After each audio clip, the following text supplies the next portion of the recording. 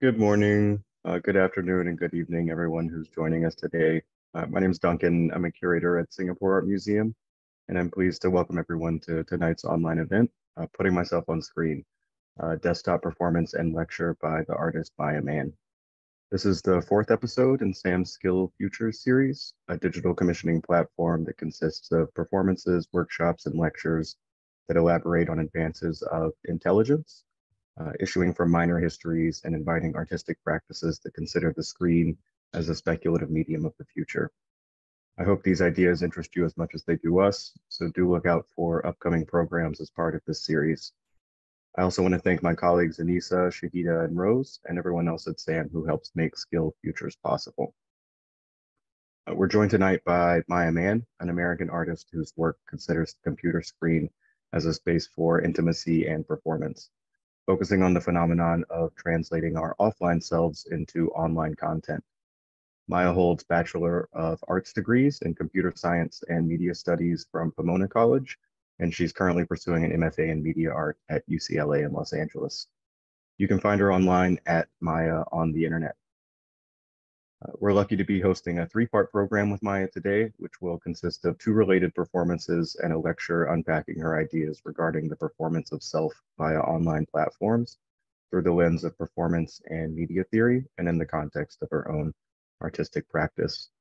Just a reminder that we'll have a Q&A and conversation after Maya's presentation, and anyone can weigh in using the Q&A function in the webinar. So without further ado, I'll turn it over to Maya to start her program. Hi, everybody. Thank you so much for being here. I'm going to get started and share my screen. Okay. So now we should all be on the same page. I wanted to start today. It's kind of tonight for me, but I wanted to start by creating a collage here on my desktop. This is the screen that I'm looking at all day, all the time when I'm making my work. And so I think it's nice that within this format, you all can look at it too. The window I have up here is my personal website, mayaontheinter.net. And I'm going to start opening some windows, placing them around the screen. This one is Glance Back. It's a browser extension, takes a photo of me once a day at random. I kind of at first thought I would cleanse the photos before I did this presentation, but these are actually the ones I took today. And truly today, I was thinking about Singapore. So I'll leave that there. Open up this one. This is actually documentation of a project that I did this past year. Let's pull it up here.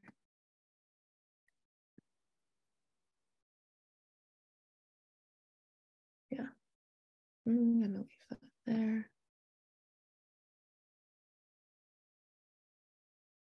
Okay.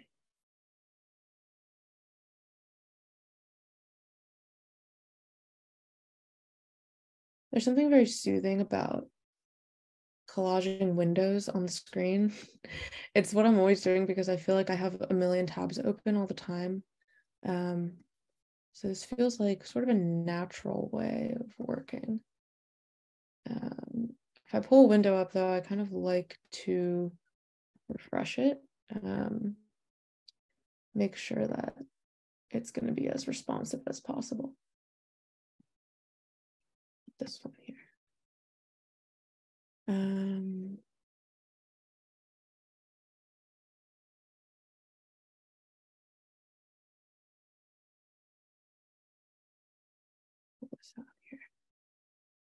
What's nice about starting with my website is that it links to most of the projects that are out there that anyone can see.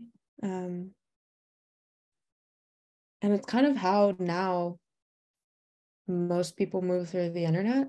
Very rarely do you see someone actually type in a URL. I think for this one, I'm gonna put this up here. We don't need this one.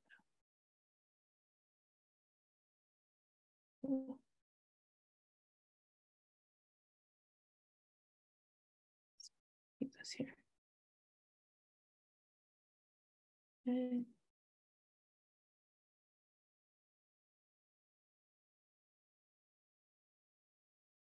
And let's look this. There's always something very vulnerable about seeing someone else's social media, even just the UI around it, knowing that they're logged into their own account. There's something invasive about it. This here.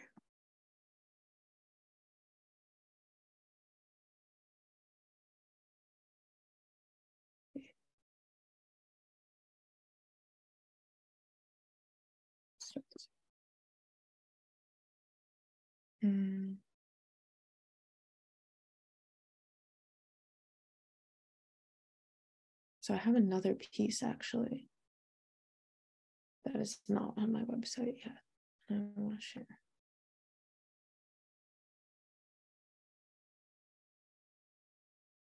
Oops.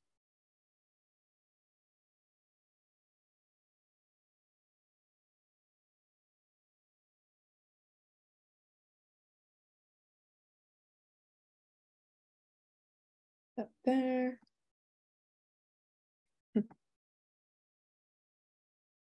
Okay. It's very hard to coordinate these so you can see all of them clearly running at once. There we go.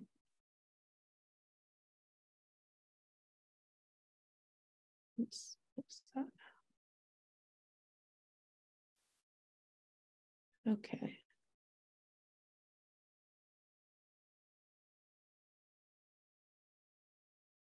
Bring this to the front. There's actually one more piece I want to bring up here that is not on the internet yet. So all of these pieces right now, except technically for Glance Back, all of these pieces right now are online. So you could go to your browser and visit any of these URLs and see them running live. But this one is not yet online.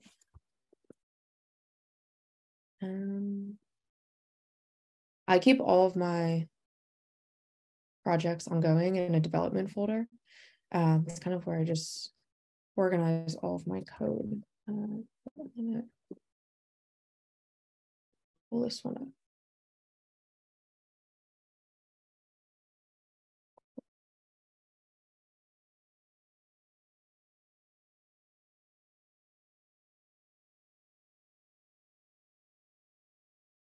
Let's see here.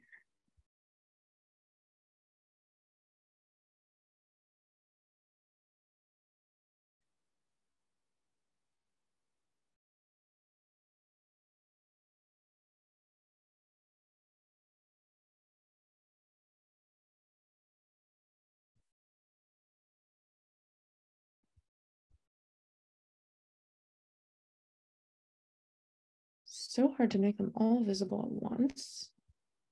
Let's up there. This is like my own personal version of Times Square, my work.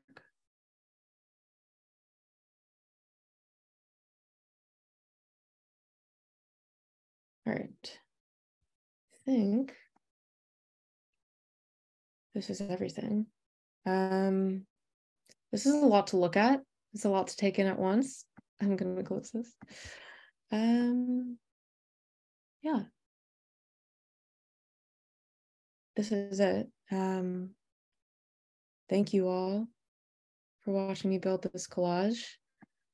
I'm going to save your eyes for a second and stop screen recording because it's a little bit chaotic. So 1 second. Okay. Maybe your desktop looks like that all the time. Mine kind of always does look like that. What's interesting about these Zoom recordings or Zoom sessions is I always feel like it's really strange. If I gave a talk in an offline physical space situation, I can't see myself. And it's always really strange for me to be able to sort of watch myself as I'm talking to you all, not be able to see you at all and only be able to see me. It's always felt really weird.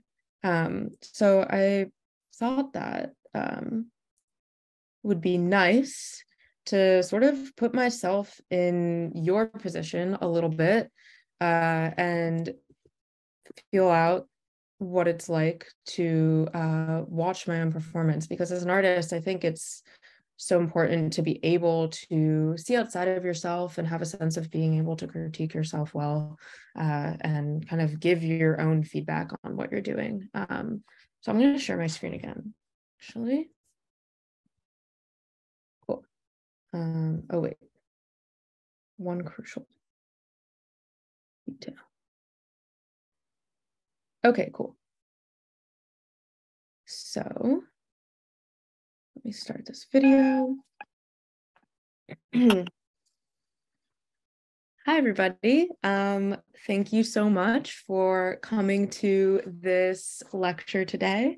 It was totally new for me to do that kind of format where I'm screen sharing and I'm putting all of the windows together in a collage.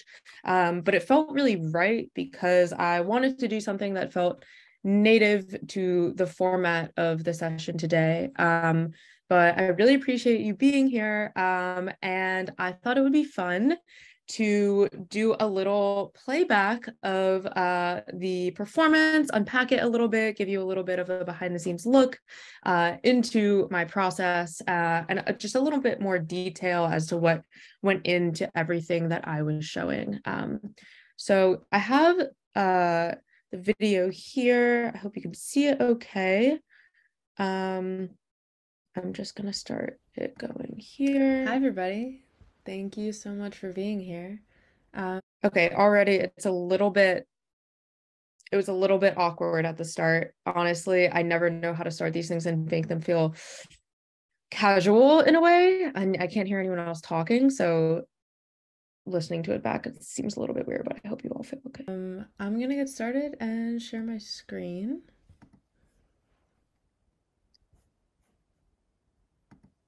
Okay, cool. Okay. So now we should all be on the same page. I wanted to start. It's kind of weird because I'm looking into my webcam, but when I was recording this video, I was doing it on my monitor because I wanted a larger space for the collage. But the eye contact is a little off, which feels a little strange. It's kind of tonight for me, but I wanted to start by creating a collage here. It's 3:45 in the morning for me. My desktop. This is the screen that I'm looking at all day, all the time when I'm making my work, and so I think it's nice that within this format you all can look at it too. The window I have up here, seeing the mouse moving is very Ghost in the Machine feeling. Here is my personal website, 𝘊𝘖𝘓𝘓.net. I'm gonna turn this down.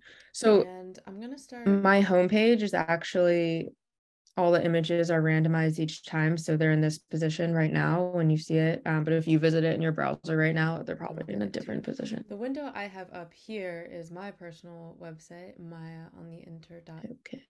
Some windows on the 𝘊𝘓𝘓.net. And I'm gonna start opening some windows, placing them around the screen. This one is Glance Back. It's a browser extension.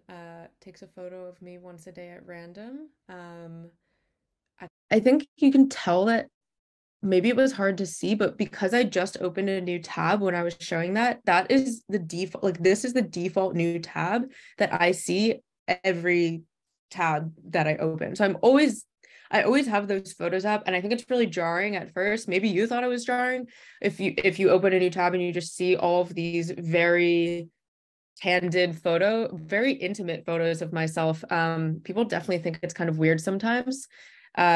when I'm just out in public using my computer, someone's looking at my screen and I open it and it's just all these photos of me. But that is my new tab homepage all the time.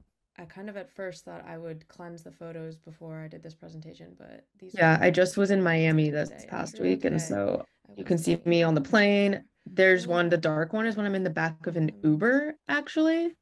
And I was working on something. I can't even remember what I was working on, but the lighting is so terrible. Kind of throws off the look of the whole class back then. I did this past year.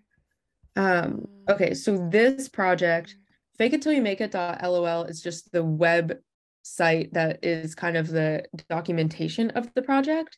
What you're seeing when I'm going down to the Instagram page is the actual live running. It's like an iframe live running the algorithm that generates the output for this project, but it's based on the Instagram graphics that you see. Like, I think they were more popular kind of 2018, 2019, 2020, but that are super feminine colors, bubbly font, often say something like love yourself, or believe in yourself, that kind of energy. I got really into those these past couple of years, and started saving so many of them, and built a generative system to basically output phrases that were remixing language that I'd found on the Instagram. So like business is a liar is one of the output. It's running live, so I don't know what's actually gonna come out there. Some of them are animated, like pleasures, one there. But this is just meant to run and show potential output for the algorithm.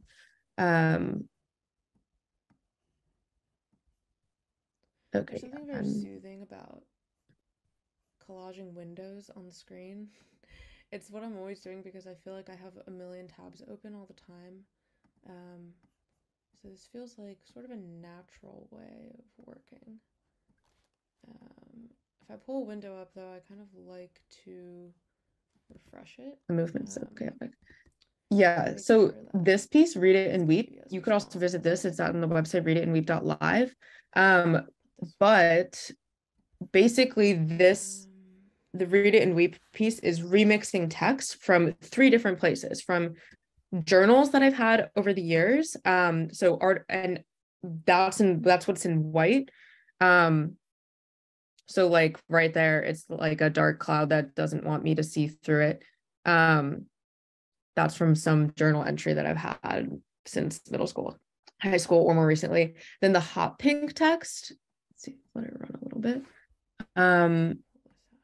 The hot pink texts are excerpts from articles, books, and essays. So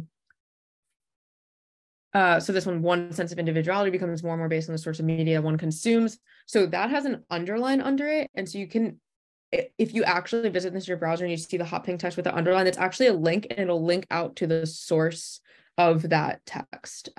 So that is what that is. It's so nice to see it in the browser, because usually it's in a, like if I show it in a gallery setting, it's on a TV or something, and there's so many variables with having someone be able to kind of click on the live running code in the gallery. And so it's nice to see it in the browser, because I know that if you're looking at it, you can actually kind of open the links in a new tab, interact with it, refresh, see it rerun.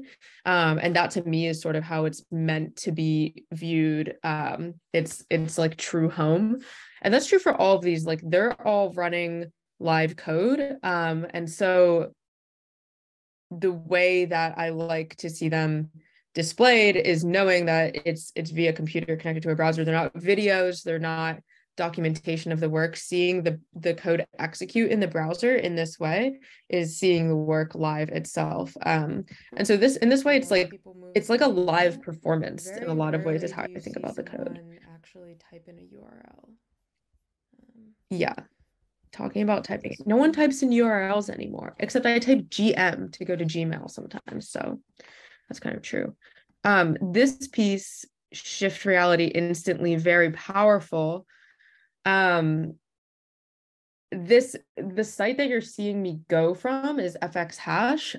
It's a site for generative NFT NFTs on Tezos blockchain. And I released the project on there, but you can open the live code via that. But you can see like so it's a generative piece. So all of the things I'm scrolling through right here are different outputs. So there's different color options. But then I'm just opening a single one, and then that's what you see here. Also in this, so when I'm opening the window here, you can see for a second there are these words that appear off the side of the screen, and this was kind of like an Easter egg that I hid that no one has actually talked to me about. I don't know if anyone has noticed, but when it's responding before it sort of remaps to take up the full screen, it exposes some words that would otherwise be hidden behind, and Shift Reality instantly, very powerful, really was me drawing on the culture of people watching subliminals, which I don't, if you haven't heard of a subliminal, it's like a YouTube video or some kind of video where they're like people whispering like embedded affirmations underneath an audio with the hope that like those affirmations will bring you improvement in your life. So wait, I'm gonna go back to this. So these are some of those affirmations. These are talking about reality shifting. So like shifting from this reality that you're used to being into that you're, some people call it DR, like desired reality. This really relates to the way that I feel everyone uses the internet. Everyone's trying to craft their desired reality online. And so I just love that. Often these videos use these symbols. So that's my cursor moving. They use these symbols. And these symbols sort of convey, are used from what I see as to convey like this magical power via text, like this magical power of the video. I've always been very vulnerable about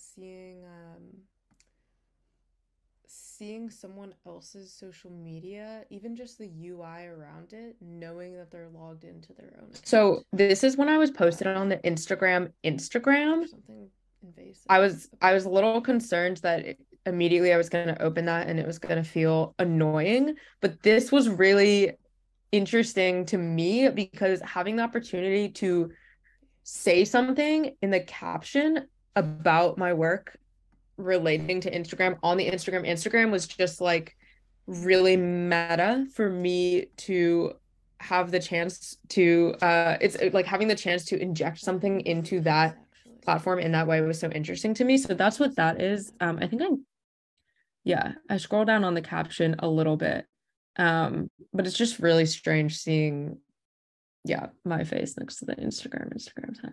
Okay, so see, now I'm opening a new tab because I want to pull up a website, so I can't link out to it. There's glance back again.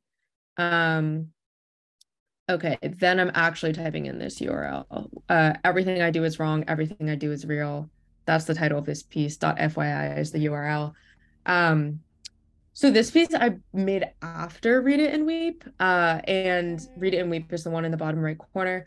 And I wanted to continue to play around with this format of the typing out and deleting. I think a lot about how to hold people's attention when they're looking at something text-based, and especially something running in a browser. Also, people's attention spans are so short to view something in a browser, mine included. So I think this process of typing out, letting a piece evolve slowly, with this tactic of layering the words over top of each other, it feels nice, and kind of gets at the pacing that I'm hoping for in a work like this. But unlike the Read It and Weep, this text is super simple. You can probably tell by looking at it, but it's repetitive. And I mean, it's randomly repetitive, but it's repetitive in certain ways. Bring this to the front.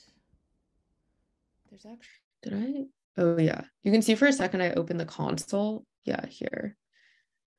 It's kind of nice. So I always put things in the console, which is like the developer tools of a website. I'm always putting things in there. There's a generative like log in there, and some links. But I don't, that's what I love about doing coding There's actually one more my work, is that I'm able to build in layers that is manually not into on the internet piece. yet.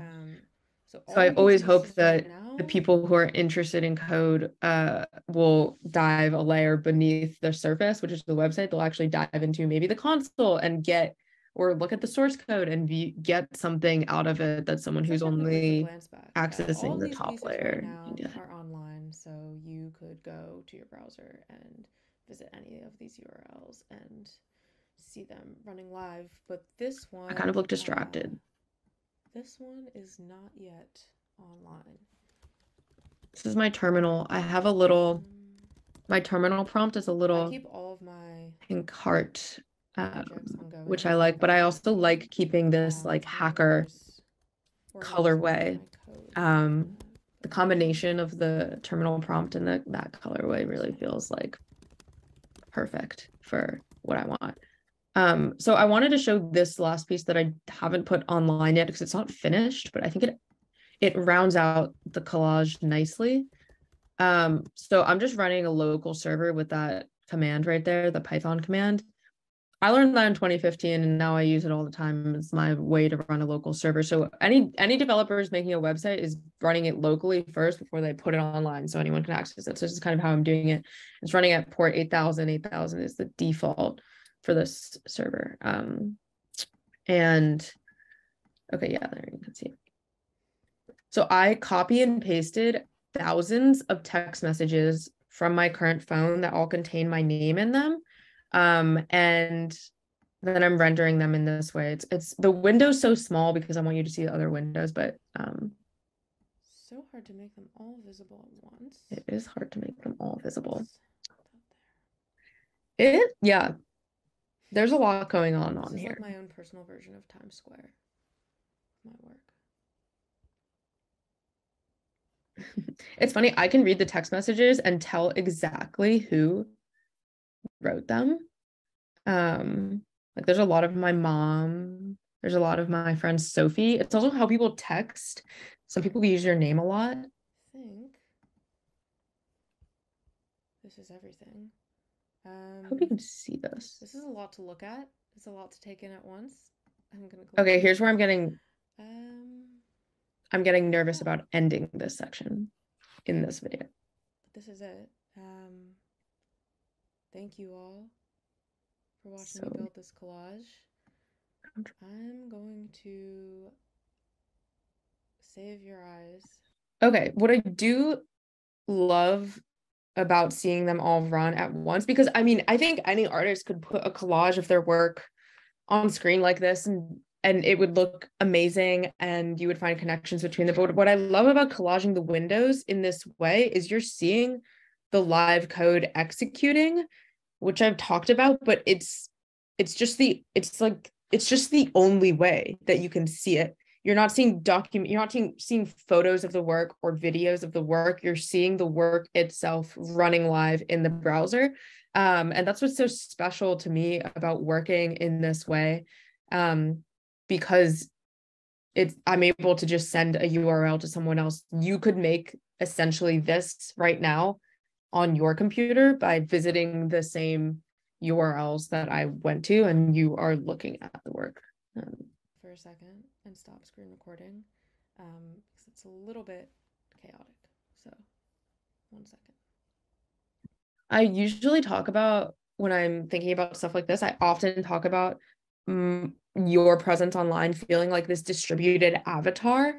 And this to me feels like the distributed avatar with these discrete windows, each with a work inside of them. True to form. Okay, that was it. I mean, I hope that makes sense. I think it's nice to see all of the work that way, but yeah, I really appreciate you all watching and coming with me on the journey through all of my work in that way. There's a lot more to say, I feel, but I'll definitely talk about it more in the future. Yeah, so thank you all for watching. If you have any questions at this point, you can drop them all in the chat. Yeah, and like and subscribe. Thanks.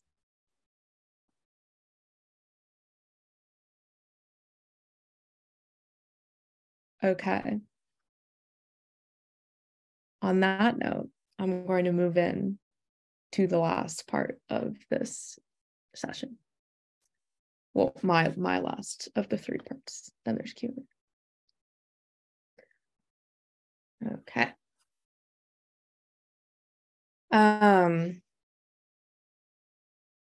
So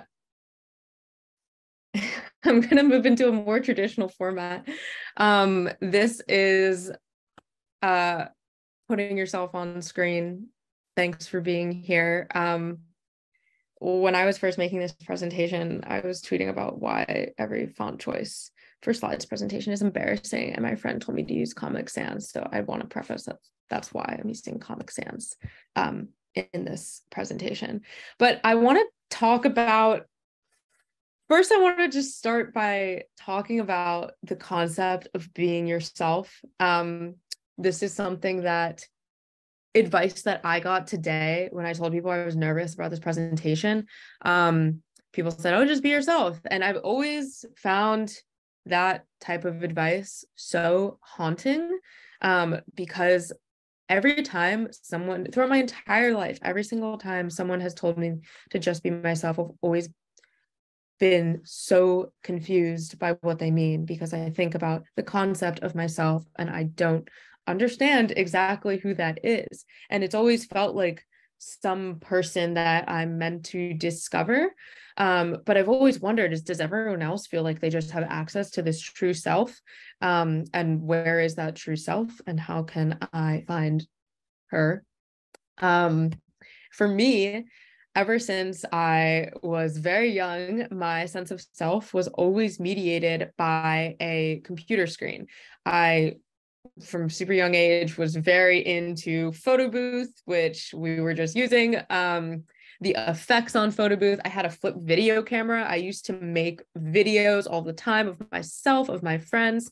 And I was really constantly trying to understand who I was by putting myself on screen and filtering myself through these different methods, through these different softwares. So I, from a very early age, was doing that. And at the same time, I was also a dancer. And so I grew up sort of in the competition dance scene in the US. And it was always an exercise of going into the studio all the time. I really, really loved it, but I was always standing in front of these mirrors and trying to understand how to render myself on stage in a way that was appealing to audiences. So the combination of this dance education and dance experience, plus always being interested in not just representing, but manipulating reality on screen via software, really shaped my interests now in the way that I see my art practice today. And so I really think a lot about, I mean, the sort of classic John Berger ways of seeing. This quote where he says, it's the chapter where he's talking about the representation of women in art throughout history. And he says a woman must continually watch herself. She's almost continually accompanied by her own image of herself. And I remember reading that and being really both surprised and unsurprised by it. Surprised to hear it articulated, but unsurprised because it's how I've really felt all the time. Like I'm constantly trying to see myself from this third person point of view and be able to do that so I can judge myself. And Quen Blackwell in the D'Amelio show, which the D'Amelio family, Charlie D'Amelio, Dixie, they're like famous TikTokers, and they have this reality TV show. And in the first season, one of their friends says this on screen, and she comments saying that it's this third person that's not existed in any other generation. It's in your head all the time. And she's really talking about social media, but this this phenomenon relates a lot to what John Berger was saying, that there's this third person, there's this exercise of always trying to watch yourself, that's exacerbated by being online. And I initially got on Instagram around 2012, and I've been on Instagram for 10 years. And so I've had this constant relationship with posting online, where I've often posted a lot, and it's felt really natural to me in a lot of ways, because I'm used to performance. I'm used to manipulating my image on screen. And so using Instagram as an extension of that has always come really naturally to me. But I always have felt plagued by this question, plagued by a sense of guilt, because I've always wondered, okay, everyone seems to be saying that the right way to post online is to be realistic, to be authentic. And I always felt really guilty about feeling like what I was posting was fake in some way. And the way that we talk about posting on the internet is often through this lens of authenticity, where we see someone being authentic online, like often a celebrity. I mean, really anyone. We often say, okay, if they're being authentic, then they're being good. They're being like a good person online. If they're being fake in a way that's detectable, they're being they're bad. We don't like them. And so this question of authenticity, we're always kind of measuring people against some elusive threshold of authenticity online. And I was been thinking about this for a long time. And the first project that I really put out after I graduated college is this project called Glance Back. And I talked about it a little bit before, but it's a browser extension that once a day takes a photo of you at random and asks you what you're thinking about. This is the website. This is what it looks like when it takes a photo of you. And so it says, what are you thinking about? Takes the photo, and then you, on that line, type a caption to say whatever it is that you're thinking about in that moment. And then you do that every day, and you start to collect this archive of photos of you, no expression on your face, just thinking about whatever you're thinking about while you're on your computer. So I've been using it since the beginning of 2019, and I now have over 1,000 photos. And it's become this really meaningful collection for me of moments that I wouldn't otherwise have documented, of me staring at my computer. But one of the most surprising things about it is I just made it for myself really at first, because it was my personal obsession was to have this type of documentation. But people saw that I was using it and were interested in using it, so I ended up releasing it publicly. And so now this browser extension, anyone can add on currently on Chrome. It has about 8,000 users. So here, I can't see anyone's photos, but if people share them online, tag me, I can see them. So these are examples of other people using the extension. And it's been really meaningful to see other people develop a relationship with a piece of software that I wrote for myself that now lives on their machines, especially because I initially conceptualized it as something closer to a journal than a form of social media. Here's some of my glance backs. I was blonde last year, so that's where these are coming from. And this is what it looks like in the new tab page. But what I really found was over time, this really was meaningful to me as an archive. But still, even though I wanted, the camera goes off randomly, you don't have time to prepare for it. It didn't quite feel like authenticity in the way I imagined authenticity would feel in terms of self-representation. And I think my friend Terry wrote this piece comparing Glance Back to BeReal, which is a really popular app now, at least in my community, that it's on your phone, and once a day at random, it sends you a notification to take a photo, and then you post the photo, and then takes it from your front and back camera. All your friends can see it on a feed, but it's sort of marketed as an antidote to Instagram or more performative social media. I mean, it's called BeReal, but yeah, there's obviously an element of performance that goes into it because it's a social media feed and everyone's thinking about other people seeing their photos. And so in this comparison, Terry talks about glance back also saying, even under glance back's unexpected voyeurism, what it captured didn't feel any more or less authentic than BeReal's self-directed gaze. And I really felt that because after making glance back, and I kind of had this idealistic idea of how it would feel to use a piece of software like this. And it didn't feel authentic. It didn't feel real. It just felt like another side of self-documentation, not necessarily more real or true in an objective sense than, you know, like my Instagram profile. And so around the time when I was making glance back, I started getting really interested in thinking about that feeling of performance that I was only beginning to recognize was something that I felt really heavily all of the time. And so I thought a lot about this idea of the presentation of self in everyday life, which is the title of a book by Erving Goffman, a sociologist. And it came out in about 1958, way pre-internet. But in this book, Goffman is talking about the self as he has this like dramaturgical theory of the self. And so he says the self then as a performed character is a dramatic effect arising diffusely from a scene that is presented. So really he's saying that the self, rather than it being this innate true core of you, instead it's this performed character that arises depending on the context you're in. It comes about in different ways.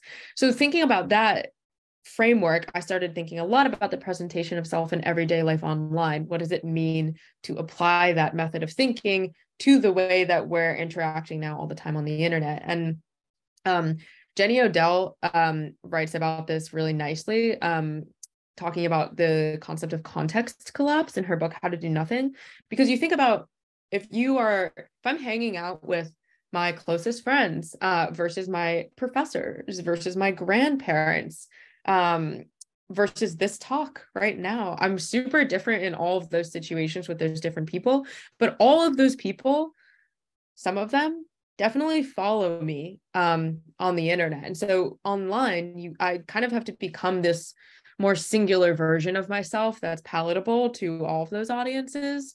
Or at least keep that in mind with what I'm posting. And so Jenny Odell writes about how online your audience includes close friends, family, potential employers, coworkers, even enemies. So all of these people that you're different with when you're with them one-on-one, suddenly they're all making up your audience when you're online. And so I've described my relationship with the internet for a long time as a love-hate relationship. And that's the title of this piece, which a photo of the piece is on the left. The video on the right is the video that is playing on the phone that's sitting in the front pocket of the punching bag. But I've always felt my relationship with the internet was one of love-hate, because I love posting online, and in many ways it feels very natural because I've always had this sense of performance in a lot of aspects of my life, but at the same time I feel really complicated about it and hate myself for it, almost because it feels manipulated given the platforms that I'm posting on, and I've always worried that it feels fake in some way and performative, and that for a while was attached, that concept was linked to guilt and shame in a lot of ways. And so I started thinking back to when I began this process of media production and consumption, and started to become aware of the way that was shaping my identity so seriously.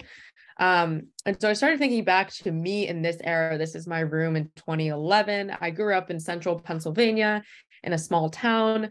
And I was really before I was on the internet, I was really into reading magazines. That was kind of my access to culture at that point in my life. I would read a lot of magazines like this that were 17 headlines like "Pretty looks for you," "Get your best butt," "Is school secretly making you fat?" I would worship these like a religious text almost, because growing up, I was constantly looking for how to perform femininity and grow out of girlhood into an adult in what I wanted to feel was the right way. And I was the oldest of sibling. I was the oldest of all my cousins and everything. And I felt like I was really looking for someone to just tell me how to be. And so I read these not as entertainment, but as instructions almost. And so I started thinking a lot about the way that I use the internet now, and the way that the internet now has this feedback loop where you can consume content online, but at the same time you can post content online. But when I was reading these magazines, I was really purely in this process of consumption, and just taking it all in versus having an avenue to reproduce myself in this exact way. But recently I've been thinking a lot about my relationship to this type of media.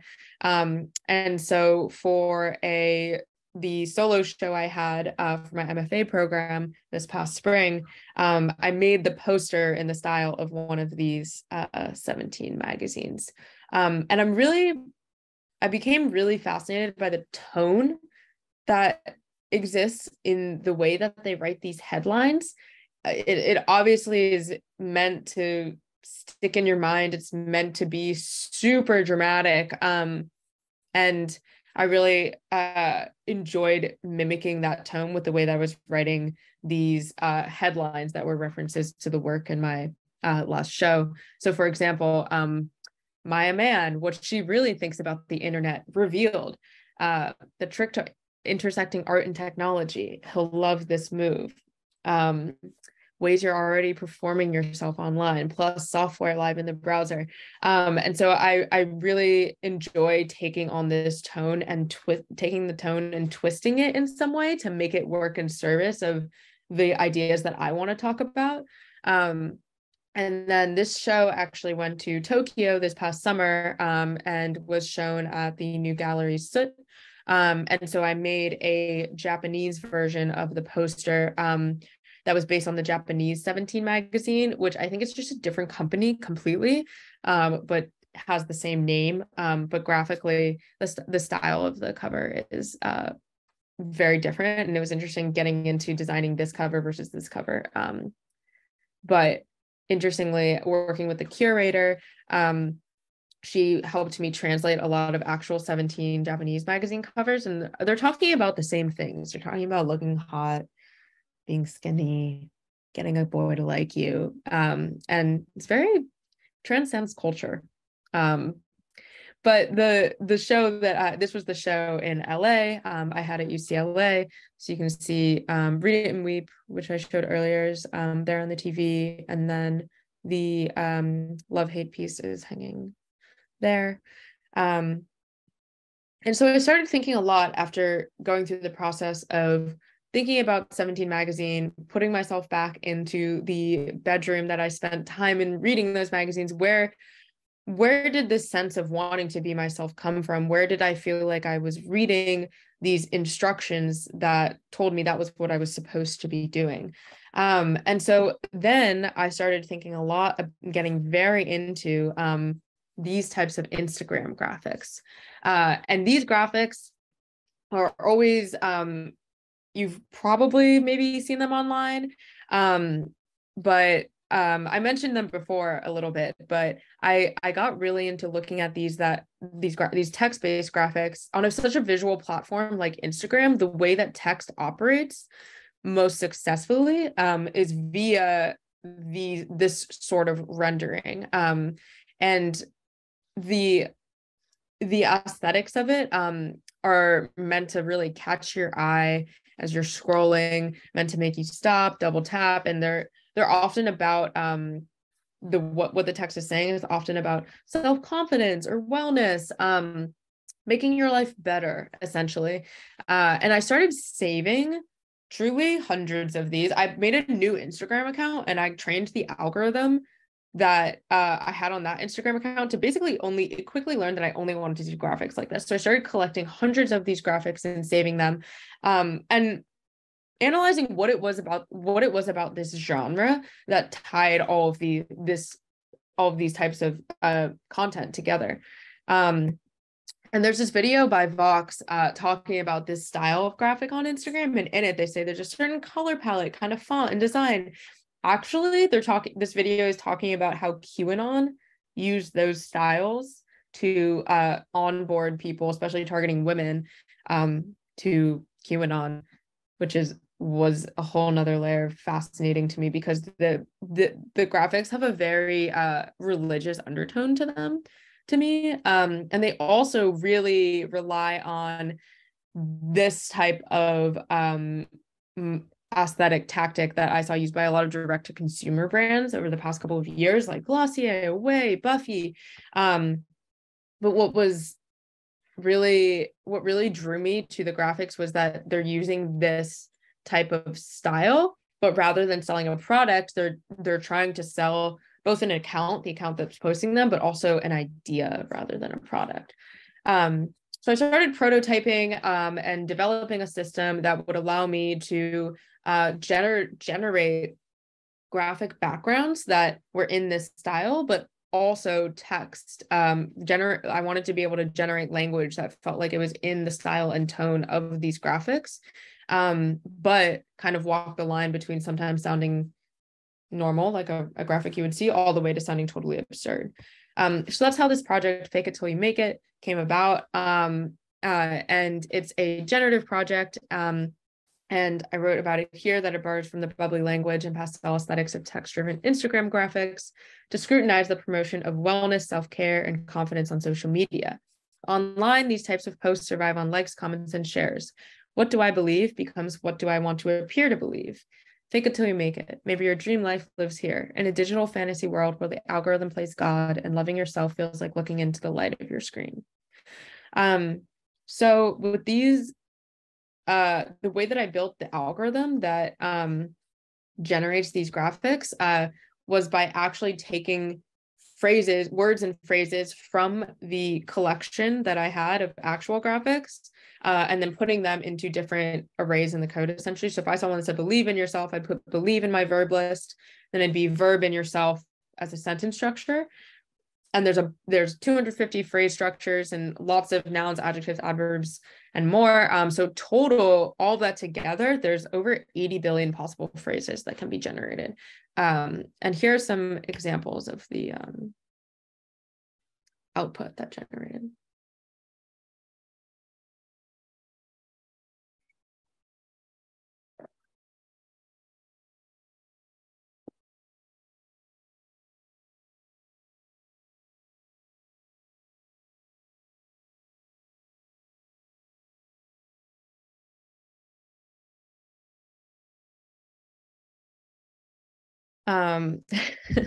So as you can probably tell, a lot of the language there, I really wanted the feeling of the language, the feeling of the graphic to retain the feeling, both aesthetically and tone-wise, of the original source content.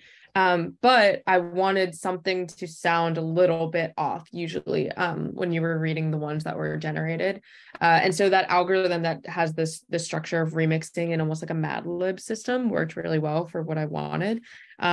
So it's not machine learning. I think some people see that it's generated and think it's machine learning, but it's yeah, a more controlled algorithmic tactic that I used to generate these. And this project released on this platform called Art Blocks. I'll go ahead here to show you just what it looks like.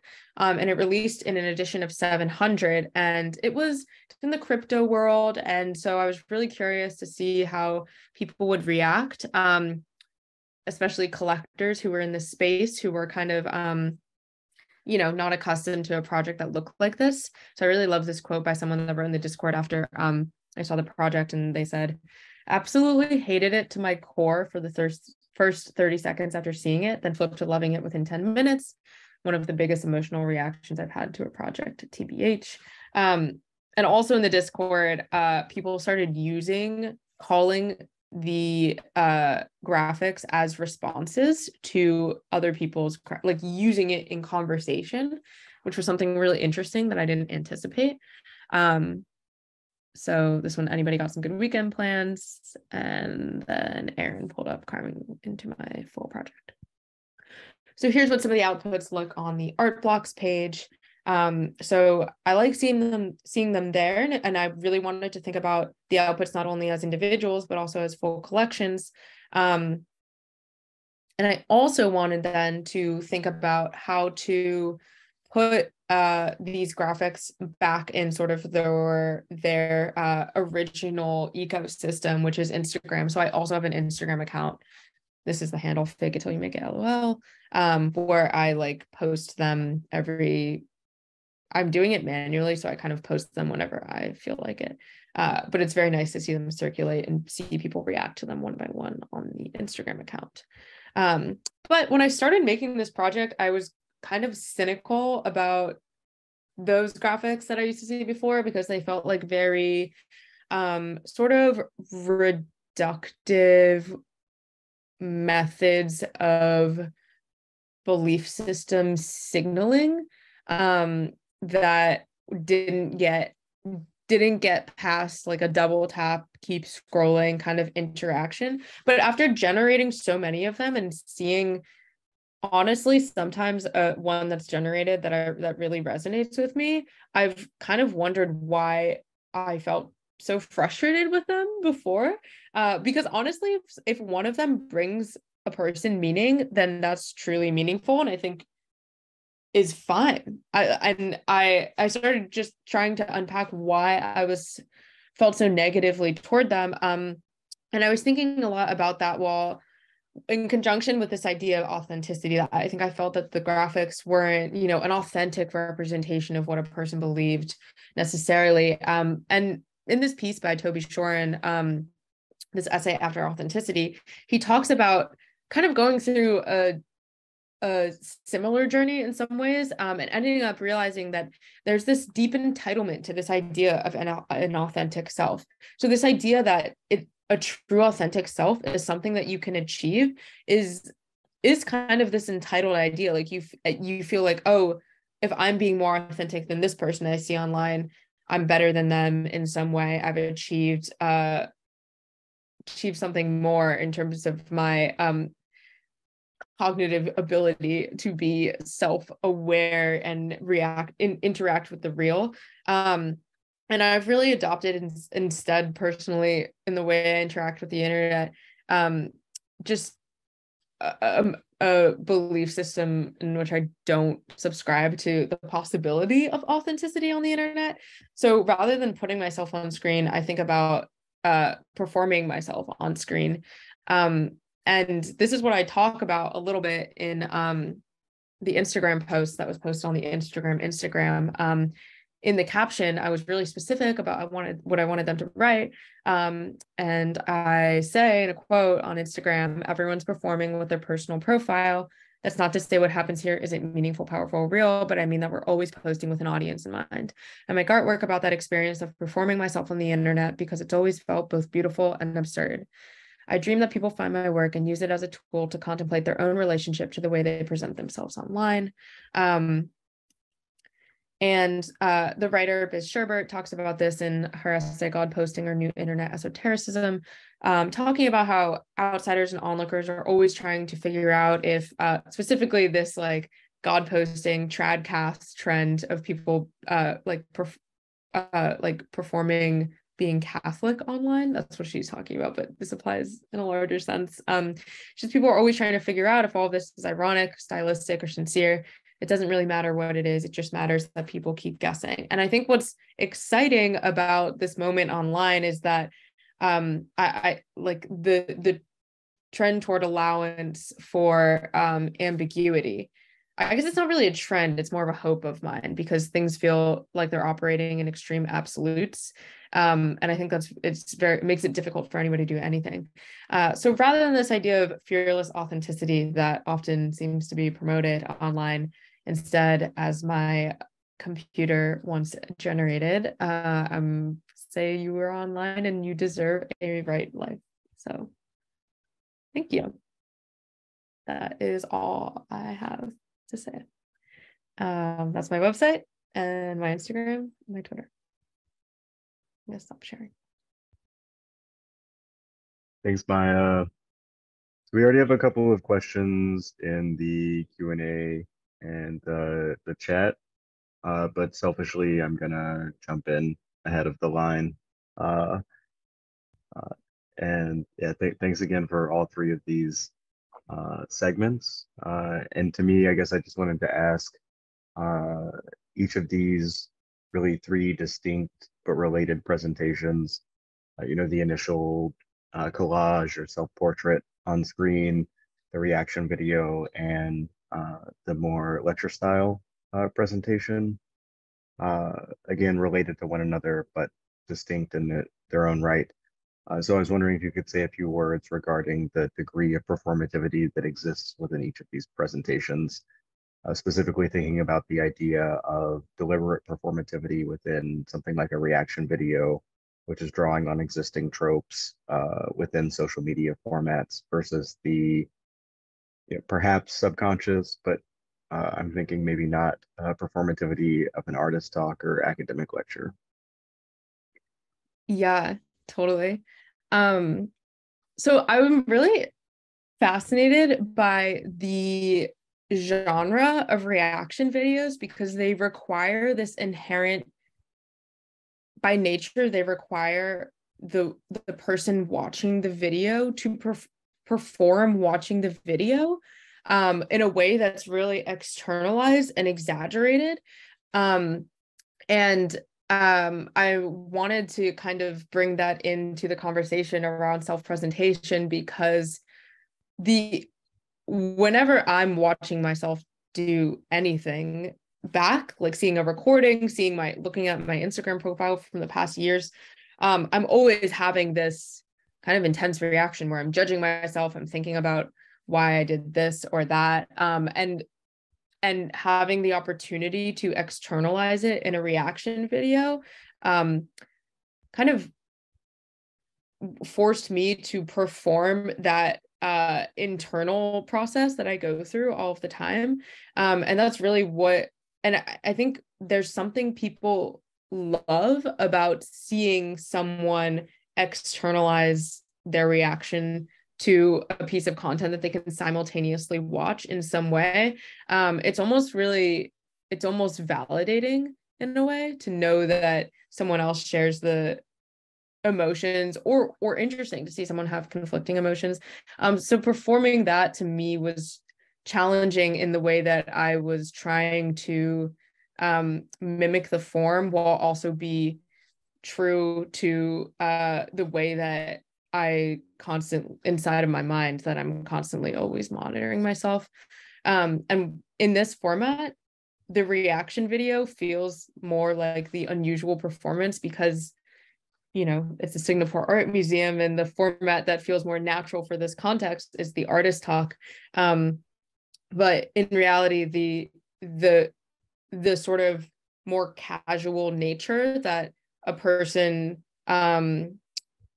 takes on in a reaction video compared to an artist talk, I think some people would argue is less performative even than an art, or it's meant to be seen as less performative, because in an artist talk, you're meant to watch the artist sort of put on the artist identity, and then reaction video, a lot of them kind of thrive on the ability to feel relatable more.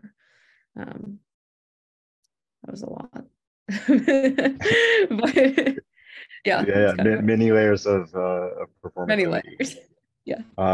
So I have some more questions, but maybe I'll turn because I also want to ask about glance back. So I'm looking at one of the audience questions from Angela. Hi Maya, huge fan of glance back. When I was using it, I found that it captured some vulnerable moments of mine. I was wondering if anybody expressed any concern over privacy when you were making the browser extension. Oh yeah, I mean, really. So I always say, when I talk about it, I always say the photos are stored locally, which basically means that they're not being sent to a server anywhere. So if you have it on your machine, the photos truly never leave your machine. So I don't have access to them. No one can have access to them because they're only on your computer.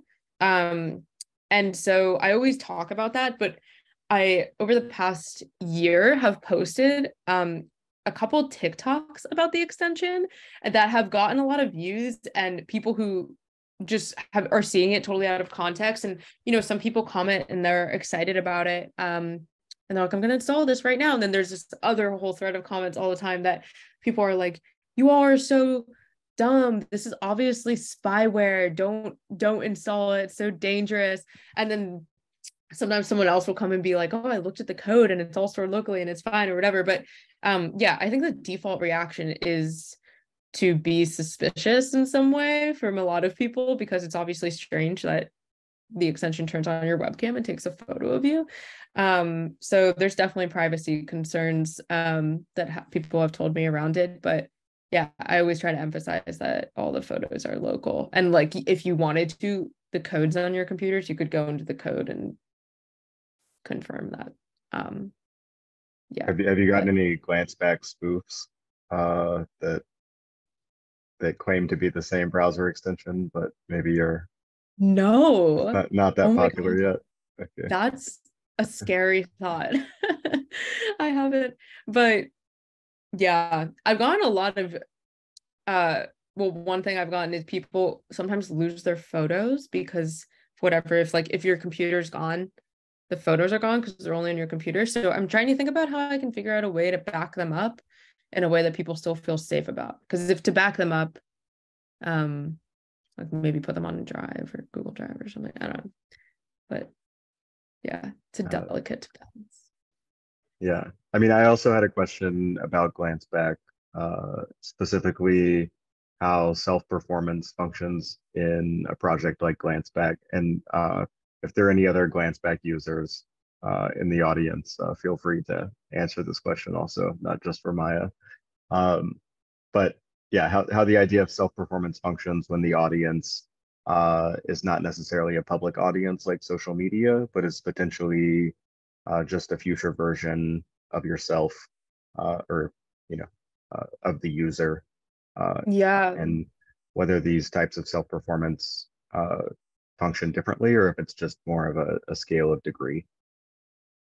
Totally. I mean, so glance back intentionally, there's no social component. Like everyone who has it can't see each other's photos either.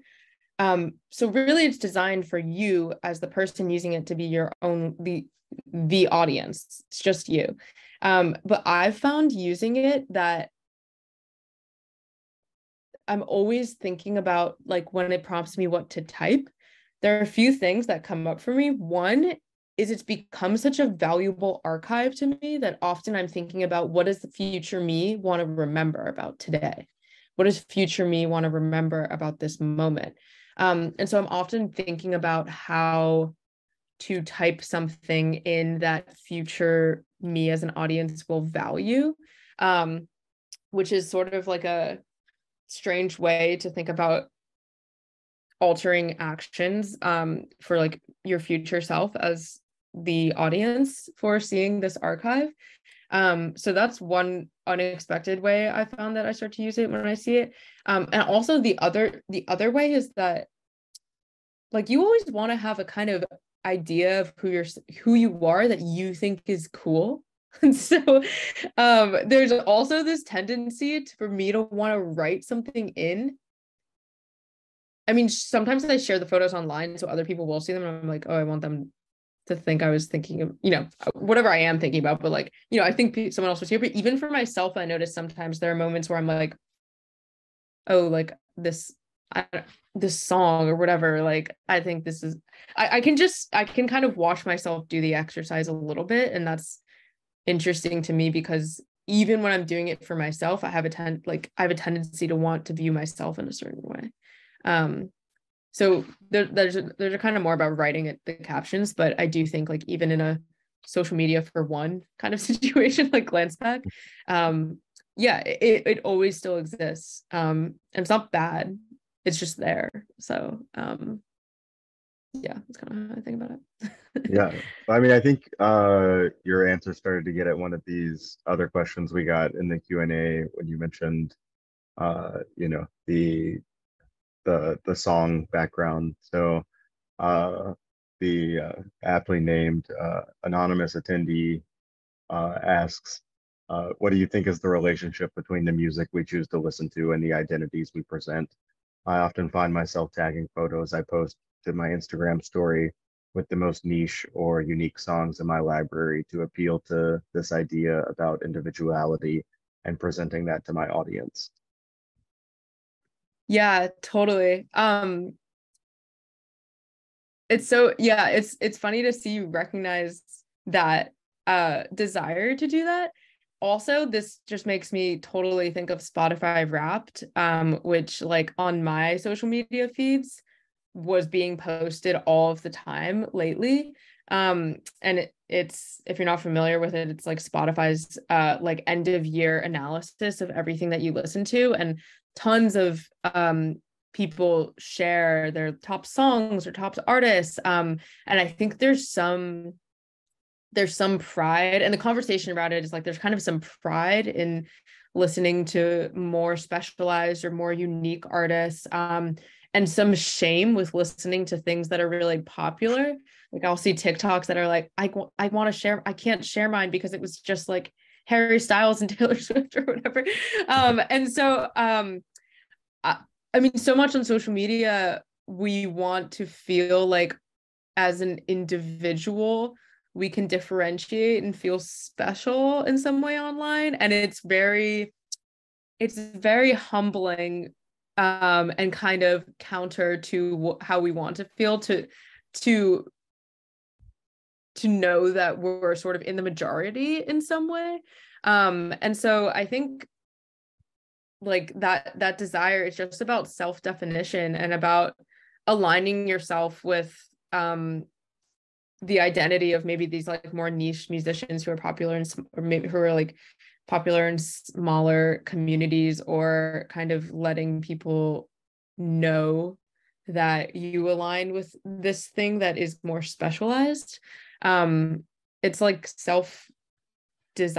But I do think it's interesting because with the Spotify Wrapped thing, like now I think about it every time I get my Spotify Wrapped, because I love pop music. I listen to a lot of really basic stuff, and I'm like, wow, should I start listening to like cooler, like it kind of, the like sharing what you listen to process affects then what I choose to listen to in some ways too, which no one needs to know what I listen to. It could be a totally private thing. Yeah, but I think it's just part of the like identity building scheme. Yeah. Awesome. Yeah, just a little bit of, to recap a little bit of response on it. Angela said, thanks for answering my question. I personally had no concerns over privacy when using it, so kudos. I think it's very interesting that people tend to be more okay with submitting their data when it's packaged nicely for them, as is the case with Spotify Wrapped, GlanceBack, etc. Whereas if it's tracking for contact tracing for COVID, it becomes a little more controversial. And we have a few GlanceBack users in the chat. Gabriel, the randomized time of it, GlanceBack, has also changed how I think about opening tabs. I often notice it took a picture when the green button goes off, since I'm going so fast into another tab and the picture looks frantic. So actually influencing the way people use the browser. It sounds like, yeah. So yeah, let me see. I guess a couple of other posts coming in. Letitia asks, I'm always thinking about the popularity of girl blogging. I think girl blogging, which is like both informed by a cognizant nostalgia of the girlish consumption you mentioned, but also the gloat of being surveilled. How do you think performing femininity online has evolved with this seeming self-awareness? Yeah, I've been thinking about, well, yeah, I'm always thinking about that. But yeah, specifically the genre of girl blogging, which I guess I would describe as, yeah, and they kind of described it in this way, like really embracing the nostalgia of, I often associate it with kind of like 2010s femininity, like pink bows and going to the mall, and like this podcast I listen to a lot has this episode called Sugar Cookie Consumerism, which I think is like a really good phrase that they coined, that I associate with the idea of girl blogging and kind of performing this like extreme girlishness. There's this sort of allowance that I think our culture gives to the archetype of the young girl to feel things really deeply, feel emotions really deeply, and express emotions really deeply and dramatically. That's not really allowed. That allowance isn't really granted to any other demographic. Like, it's not granted to young boys, because if young boys are acting like that, they're being girls, which is derogatory. And if, you know, a woman who is meant to be an adult is acting dramatic, she's being too bossy or too bitchy or overly emotional. And I mean, those are things that could be said often about a young girl, but when we see it in media, the young girl is often who is focused on as having this, who's allowed to have this really emotional, dramatic experience. And so I think there's a nostalgia. When I think about girl blogging, it's a lot about the externalization of the aesthetics of girlhood. And a lot of that, I feel, lies in this desire to claim that allowance, for emotions to be felt as deeply as they can be when you are identifying with that archetype. So I think that's where a lot of it comes from.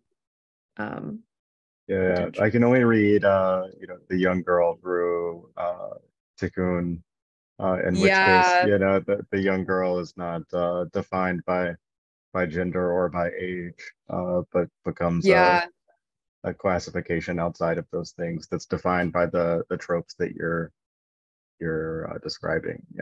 Yeah, I mean, totally. And like that text has been so controversial, but I think what they do really nail is especially the concept of the young girl relationship to consumerism and commodification. And the young girls, like, as a concept, is very targeted and marketed to in so many ways, and also marketed. It's very natural for this idea of the young girl to be almost like packaged and sold as a product in a lot of ways. And so seeing the way that femininity is performed online, like a lot of platforms kind of encourage you to commodify yourself in ways that make you easily consumable to a public. And I think the performance of young girl is like a vehicle for that in ways that feel familiar. So Yeah. Well, and that text is also very like it feels like maybe poster aesthetics, like, I mean, like online posting, like poster as an identity aesthetics before social media. Just like it almost feels like it's meant to draw controversy by repurposing existing content. So yeah, it's hard to see like what's deliberate or performative or inflammatory and what's sincere. Yeah, totally.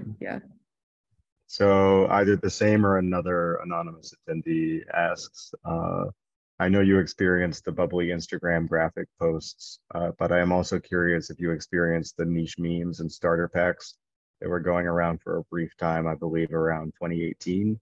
I often experience these through sites like Pinterest. Oh yeah, I mean, the bubbly Instagram graphics were one very specific genre of memes that I mean, I wouldn't really call those memes actually, but like one specific genre of Instagram post that I got really into investigating as a genre. Yeah, but the niche meme culture and like starter pack culture, and then more recently the sort of like the esoteric like pseudo religious meme culture too,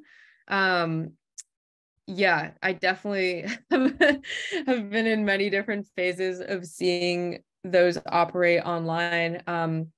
But yeah, especially the starter, like, okay, thinking about the starter packs and a lot of like the more complex, like intentionally difficult to read memes that are popular now, both aesthetically and also in terms of like contextually. I think there's like they are a way for people to signal to people in their community that they're sort of part of this same online world, because on any platform it's so open world, that these graphics, by liking them, following these types of accounts and reposting them, you can kind of signal that you're in with this specific aspect of culture. And then also like the starter packs, there's so much about categorization, which has just gone through so many different forms online. Like I think a lot about the sort of aesthetic wiki of like cottagecore, dark academia, whatever, like ballet core. There's all these different genres of aesthetics people now like are interested in labeling in that way. And I think that's kind of what the starter packs were doing in a lot of ways too. It's what like the BuzzFeed quizzes were doing to an extent. It's what horoscopes do to an extent. So these constant cycles of trying to find ways to label ourselves always seems to find a new way to become popular online. Yeah, so I think we're sort of running up on time, so I'll ask one more question and then maybe we can outro from there. I mean, we've been talking a lot about performativity in your work, so I'm just wondering how you see your own artistic practice in relation to other artists who have explored social media platforms as sites for performing different modes of identity, whether it's sincere or parody. I mean, I'm thinking specifically of projects like Amalia Ullman's Instagram series, Excellences Imperfections, or Jason Newson's YouTube videos, Art Thoughts with Hennessy Youngman, but this might sit in a different realm. Yeah, totally. It's really fascinating to me that there's this long history of media, like media artists engaged with technology in some way that end up enacting some sort of performance in this way. Like I think about Lynn Hershman-Leeson, who did this performance as Roberta Brightmore, pre-internet, where she would kind of act as this young single woman in San Francisco and walk around, and she like saw a psychiatrist as this person and would put on a lot of makeup and have people take photos of her performing as this character in different situations. And then I also think a lot about Anne Hirsch's Scandalicious project, which was on YouTube, where she was performing as this young girl, Caroline, who would kind of dance for the camera, upload her videos, and then also talk to the camera often. And then also Molly Soda, who has put out so much work on YouTube where she's working with performance, but in this way that's intentionally ambiguous. And the ambiguity is something that resonates with me a lot, because for like in Amalia Ullman's piece, which I love, and the Hennessy Youngman performance, both of those pieces involved the creation of sort of a character really distinct from the artist, which I think made them very easily legible to an art audience in a lot of ways. But there's something really beautiful about the complexity of performance when there's a lot of ambiguity between in trying to distinguish who's the artist and who's the character.